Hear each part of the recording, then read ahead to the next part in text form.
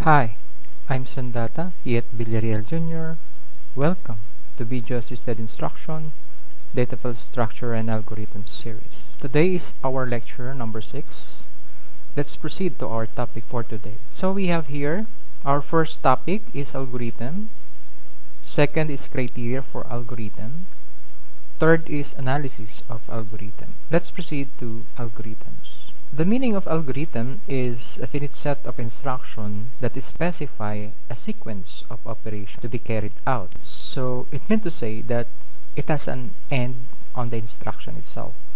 There's no such thing as continuous instruction without ending. Second is, it is considered to be numerative. There should be a guide of numbers.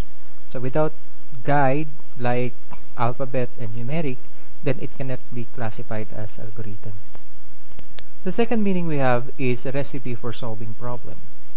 Example of simple algorithm: apply to wet hair, massage gently, leave on for a few moments, rinse off. Maybe this is something like how to use shampoo in your hair algorithm.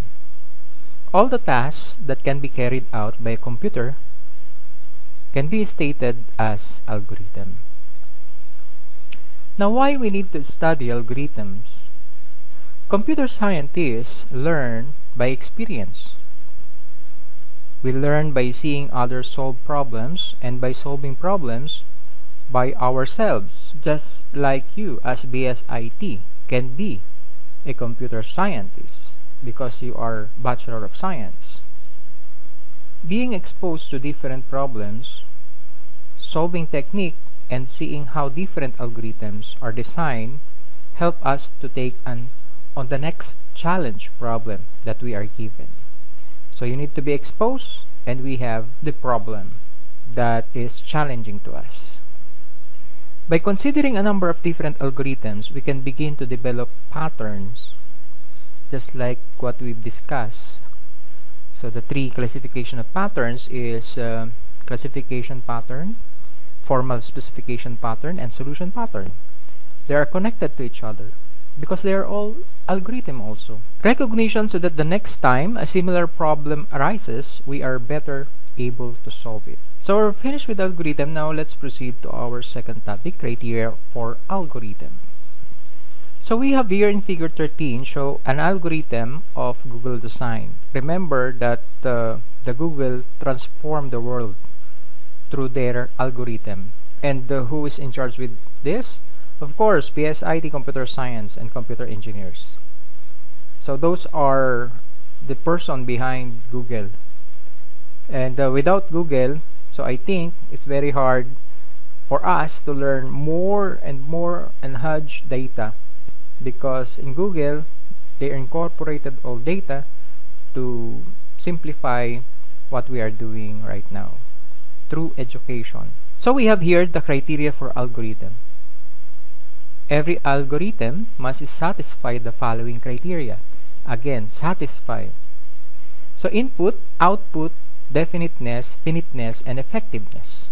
So we have 5 criteria for algorithm.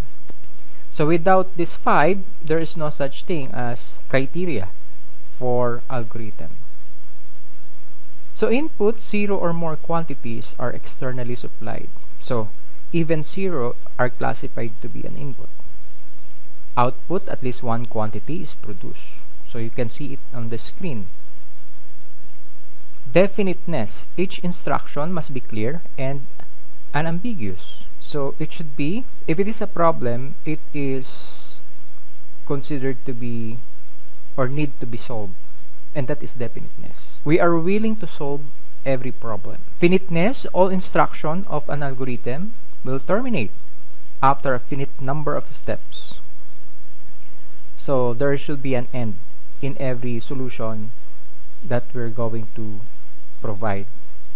Effectiveness, each operation must be definite but must be able to be feasible.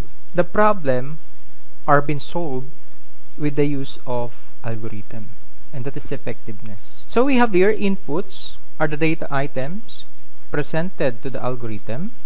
An algorithm has either no input or a predetermined number of them. An example of that is you don't have anything, but you can solve problems. Like on Earth, sometimes people need to buy things to finish a project, but even though without buying things, they can solve it.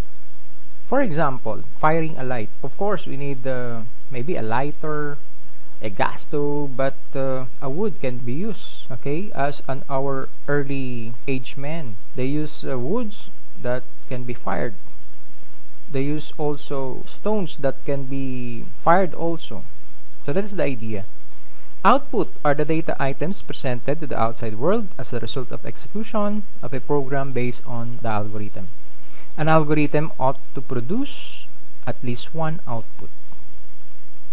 So output means if you have two stones, you flick them, there's a what they call friction, then it produces fire. So we're finished now with criteria for algorithm. Now let's proceed to our last topic for today, analysis of algorithm. Analysis of algorithms determine the amount of resources necessary to execute. With such time and storage, usually terms of CPU time and memory requirements. And there are three analyses of algorithms we needed to identify. First is the best case analysis. Second is the worst case analysis. And the last is the average case analysis. So let's discuss these three analyses of algorithm. Worst case analysis usually done. We calculate upper bound on running time of an algorithm. We must note that the case causes maximum number of operations to be executed. It means to say, you have plenty of time, but you didn't solve the problem. That is what you call worst case analysis or algorithm. Next, we have average case analysis, sometimes done. In average case analysis, we take all possible inputs and calculate computing time for all the inputs. What do you mean by this? You do the thing, but there's what you call lackness. There is no consistency in your job. Maybe you need to find something else, but it's already in front of you.